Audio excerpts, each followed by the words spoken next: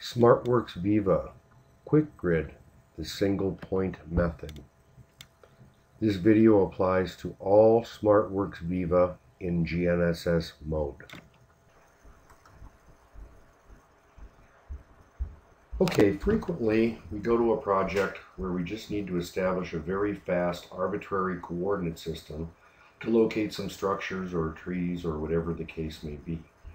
The Smartworx Viva QuickGrid single point method provides a very quick way to create that coordinate system. The only input that were required is the coordinates of some point for the origin, and also the orientation will be based on WGS 84 north.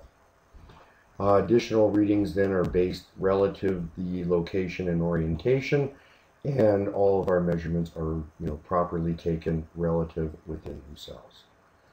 So let's take a look at how this would work. We've already created a job called QG single point. This is with a WGS 84 coordinate system at this point in time because we don't have any further information on the coordinate system. That's what we need to create. So to get into it, now we'll select go to work, and then the survey, or survey plus, I'm sorry, that was, and then QuickGrid, and we'll pick the method of single point. There's other methods that we'll review in other videos, but right now we're focusing on the single point method. So we'll select OK. In this case, I'm going to user enter a point. The northing, easting, and elevation values will be 5,000, 1,000, 100 respectively at some point 1.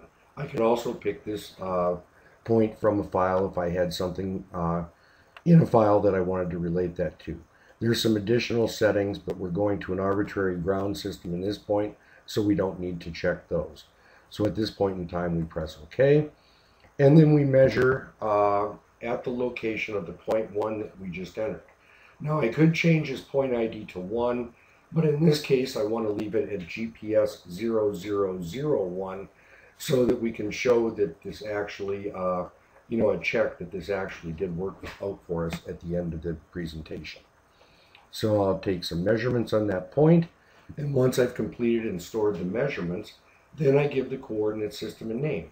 In this case, I'm also going to call it QG single point, and that will be attached to the project so that we can carry on and measure the remainder of the points that we need to measure on our project. And we're back to our main screen and we're ready to survey. So now, if we go to work and then go into survey, and first I'm just looking at my current GPS position. Now that the coordinate system's attached, I'm sitting very near that point 1. It's not quite plumb, but you can see it's basically 5,000, 1,000, 100, which is exactly what we expected. So we're ready to go. I can go ahead and carry on to measure some more points, and I just left it running with the GPS series. So I've got GPS 02, GPS 03, GPS 04. Once I'm done, I'm all happy with that. And then just as a final check, I wanted to take a look at my coordinate value for point 1, which is my manually entered point, and point GPS 0001, which was the point that I matched to that point. And I can see by doing an inverse that I get 0 difference, which means that the QuickGrid single point actually did apply that value to my point of origin for this particular survey. In summary, when we need a quick arbitrary coordinate system, a very quick way to accomplish this is the QuickGrid single point method in Smartworx Viva. As always, if you require more information, check our website at leica-geosystems.com.